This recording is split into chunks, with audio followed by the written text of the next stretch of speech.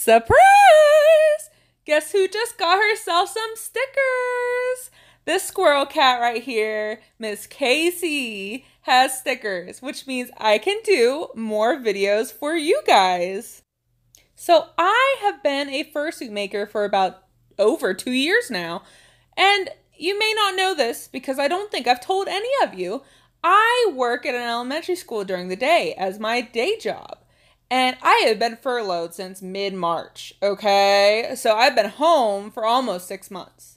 Now, instead of getting depressed and unproductive, I ramped up my fursuit making to 100%.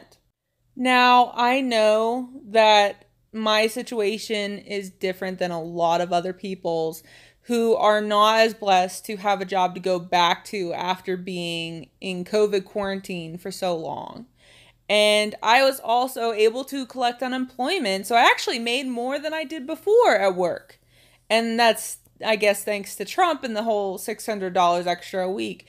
But the point being, I was able to show myself how well I could do the fursuit making, how productive I could be, how much I could learn over that time, while not being worried about, oh, I have to take every single commission because I need the money to live. It was, I can take what I want to do because I already felt secure. I know other fursuit makers who only do this as their base income. It can be very much full of anxiety day to day because you are living paycheck to paycheck. But I am just personally so proud of the decisions I've made over the last 6 months.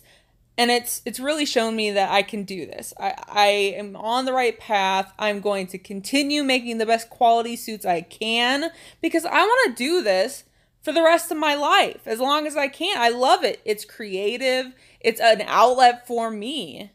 It wasn't until I saw a customer opening and doing a fursuit unboxing live on YouTube, and I saw them crying with excitement, and I saw the emotion and the realism that it brought to them for their character, and that is why I'm doing this.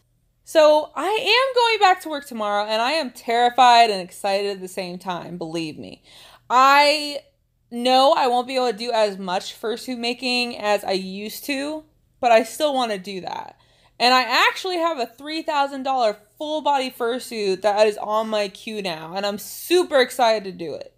So for the next couple months, as long as it takes me to make this deluxe fursuit, I want to capture all of the essence of the process, the materials I use, the steps that I take, and really capture, the whole experience. But anyway, that is what I would like to do with my channel in the next couple months and keep you guys posted.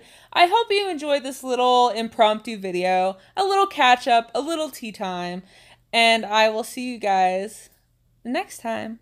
Bye.